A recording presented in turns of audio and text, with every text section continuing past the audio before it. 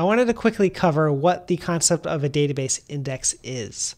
Now, basically, when you create an index on your database, you are storing a column or multiple columns of information in a way that MySQL can more easily search when we do a query against it. So for example, I have a customers table here. The only column here that is indexed is the primary key, just because every primary key is created with an index. That's what defining a primary key is. And let's just see that with a quick query. I can do show index from customers, or I can even do show indexes. They're both the same.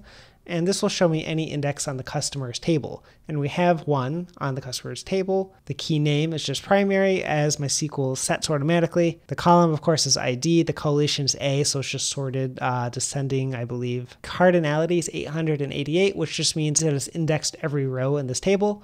There's 1,888 rows in it. And the index type is a B tree, which is a pretty standard type for MySQL. There's B tree, R tree, full text, and I believe a hash type index. B tree will be the one you see the most. Those are the important columns here for any index. You can just see that anyone with a primary key has a primary key index. And that is why selecting data from a table by its primary key is very quick. So I can do select star from customers where ID equals 1. And I'm going to put explain before it, and that'll make MySQL explain the query in a way that tells us about what keys it has. So it's a simple query that's on the table customers.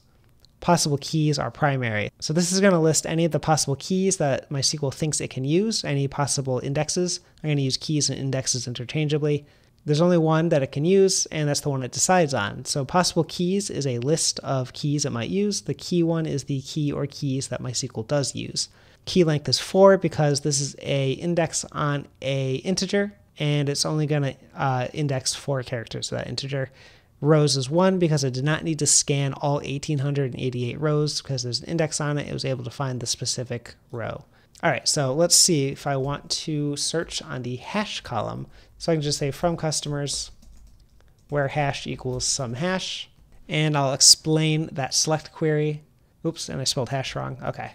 So I'll explain this query, and it's going to be a simple query again. It's the table customers, and that's it. There's no index on here. So there's no possible keys, no possible index, no index that was used. It had to scan all 1,888 rows because it has to scan each one and match up the hash. And we see extra here, it's using where, so there's a where statement, but this will also tell us if it uses a temporary table or any other kind of search algorithm. So let's say we have a table that's very large. It's not just 1,888 rows. If it's more like hundreds of thousands or millions, this will become a slow query. So we can add an index to speed that up. So what we want to do in this case is just add an index to the hash column. Now you can actually index multiple things. So let's say we had also and created at was greater than 1, 2, 3, 4, or something like that. If I had this query and I wanted to make this query quite often, something where it's searching as hash and created at, then I can make an index with 2 columns instead of just 1. But I'm going to keep it simple. I'm just going to stay with 1 column here and make an index on the hash column. So to do that, I'm just going to copy this query in here. We're going to alter table customers, add the index, and we name the index, and then we say what column or columns to make that index. So if this was going to be a 2-column index, I would say by convention, because the name can be anything we want, customers underscore hash underscore created at underscore index. So, but just by convention, and this is Laravel's convention as well, I'm going to do the table name, the columns hash, and then we just append the word index to the end of it. So if I wanted a multiple column index, then I can make it that way. But we're just going to do a simple single column index like this. So I'm going to make this index. That's going to run. It's actually going to be pretty quick because it is a small table. It's only 1,888 rows. And let's see, I just need to refresh this. We'll see a new index here, customers hash index on the hash column. So now I can explain this query again. I can see the possible keys become that one key that it has that it matches because it is querying against the hash column. And it says possible keys is customers hash index. Of course, that's the one it used because there's only one possible index for it to use. And the rows went down to 1 instead of 1,888. And that's important because we can see that MySQL is able to scan the index very quickly, and it knows there's only one possible row that might match. And actually, there's no rows because there's no hash that just equals some hash. But in either case, it only needs to scan one row, essentially, instead of every single row individually. So that's great. Now, how do we decide what indexes to make? And it's basically always defined based on the where portion of a query.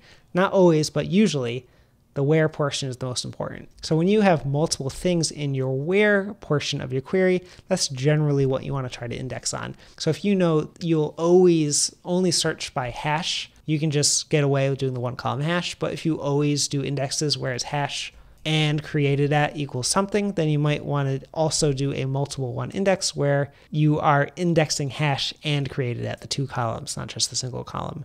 And that's really the basics of it. In the next video, I'm going to dive in deeper and we'll see how to make a few queries that we make in a sample application I have that uses this database.